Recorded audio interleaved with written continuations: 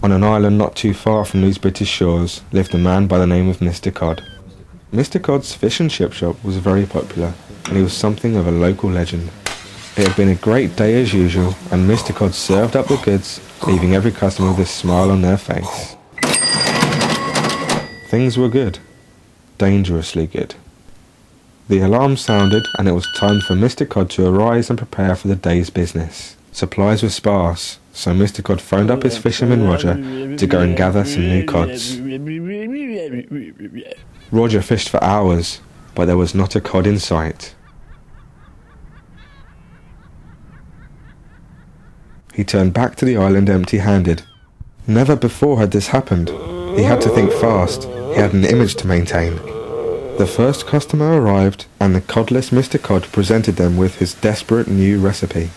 It was a disaster. Mr. Cod wished he could turn back the clock and rethink his business strategy. His "I'll batter anything" attitude went against all his old morals. Not one sale was made. He gazed down at a potentially fatal dose of cod liver oil pills, and with one last reminder of the good old days, it tipped him over the edge.